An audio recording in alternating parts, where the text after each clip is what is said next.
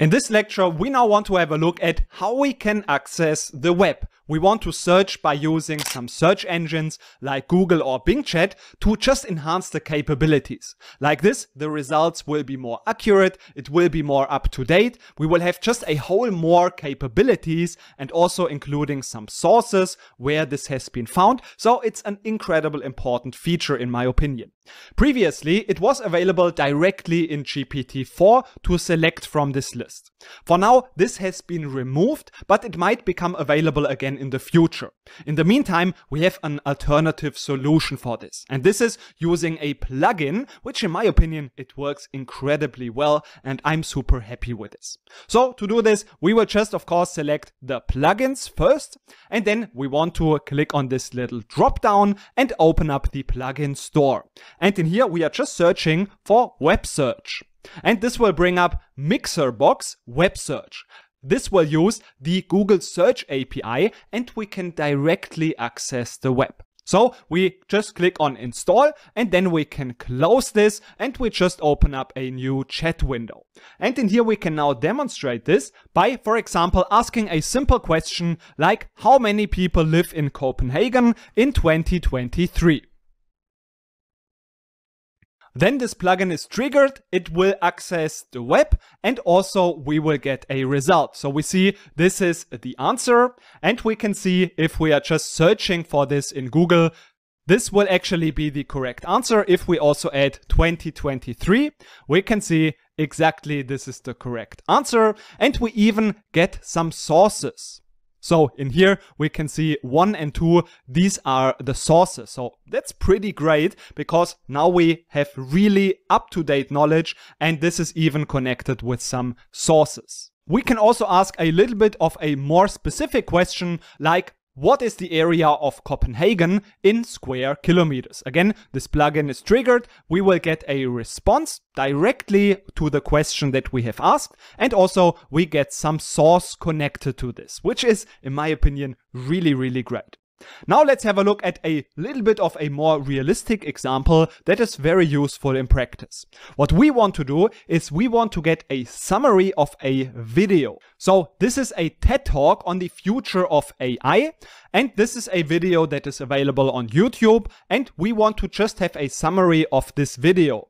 And for example, we want to know what this video is about, so we just have a quick summary on this video. And now we could also say, please present it in a table. Let's execute it and see what we get back as a response. And I can continue to say, please add a more detailed description. In this case, we have to keep in mind that this is based on the video's description. If we want to analyze videos, we need to use another plugin, but this is also possible. But we now want to use this plugin to plan a trip to Los Angeles. So we just want to have some suggestions for things that we can do. We can include, of course, what we like, some sightseeing maybe. So we are prompting this and we get back the answer with a detailed plan on things that we can do. And if we want, we can also add, please add some useful links.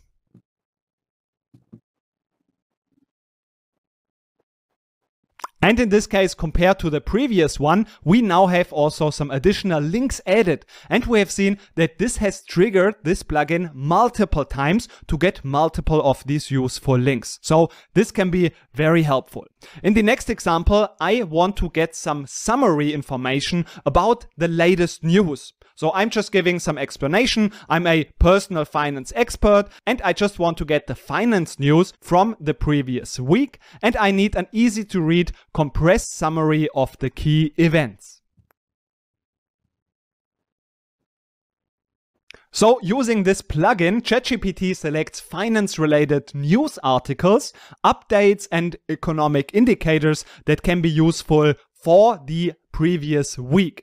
And then as we can see, we get a substantial amount of information that ChatGPT processes and analyzes and presents it in a very concise and easy to read summary. And additionally, in this case, we have the latest finance news from this link that has been also posted in here, and all of these sources have been also added into this summary, which is of course super useful in making sure that the information is actually accurate. Let's go to our last example. Let's assume in this case I want ChatGPT to search for the top 5 law firms, extract their contact information, and provide me with a structured list of email addresses, so that I can use this for my work because I might want to contact them for legal representation. And then I will just use this plugin, and afterwards I get exactly the result that I was asking for.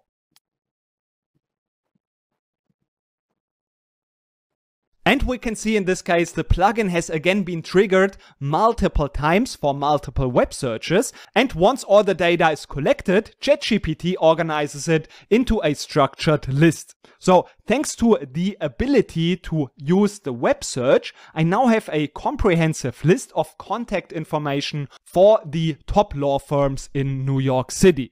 And I hope this is now demonstrating the incredible potential of accessing the web browsing features with ChatGPT. We have now covered some really great use cases, but of course, as always, I encourage you to go further and test some other use cases for yourself. In the next lecture, we want to quickly also have a look at working with images.